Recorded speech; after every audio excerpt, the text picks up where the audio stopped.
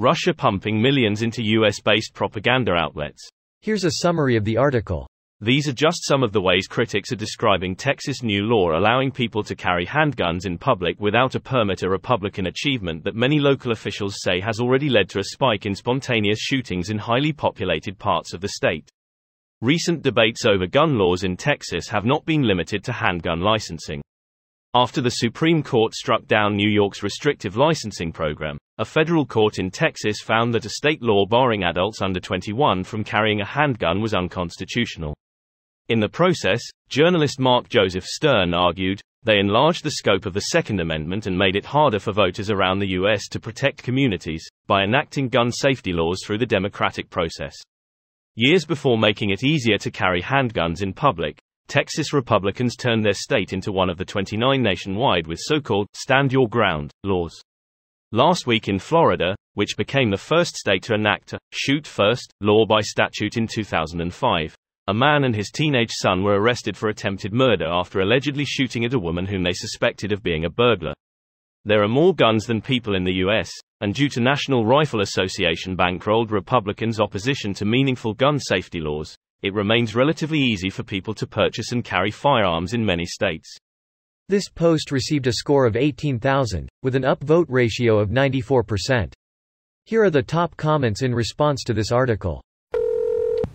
Oh, I know. When the Ukrainian forces started really taking territory back, all of a sudden there were a million stories and comments about how Americans are suddenly tired of supporting Ukraine's war. Funny how the two things went hand in hand. That's certainly when I would logically be tired of inaction.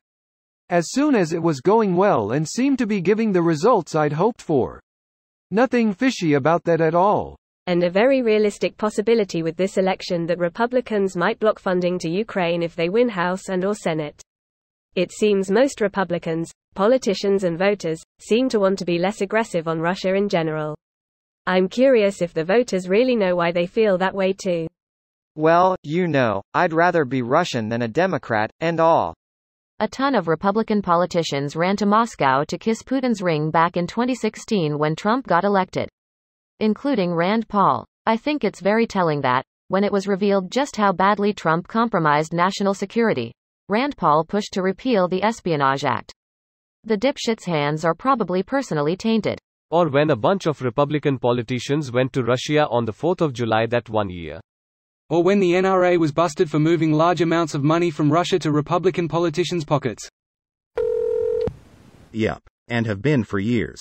Why would they stop now? Because I asked them nicely. So it's your fault this hasn't stopped sooner. Or yours, you didn't ask at all. Oh, I know. They're here on Reddit too.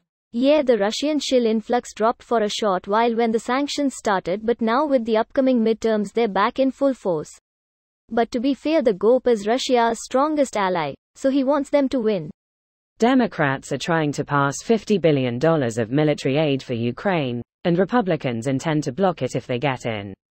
$10 million on propaganda is cheap at the price for Russia if it costs their enemy $50 billion.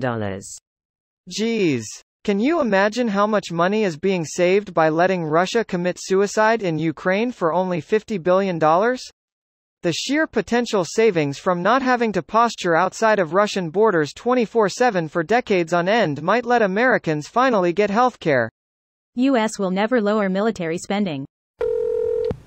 Twitter bots. Reddit users. Over the last few weeks, I've noticed numerous accounts, usually 1 month old, which are reposting old material, while scrambling a couple of letters in the title. This is karma farming in a way that can be easily automated, and it's obviously spiking. This video was automatically created by Reddit to speech. The article and comments in this video were selected from Reddit according to their upvotes, and any paraphrasing was performed by smmry.com, without any human intervention.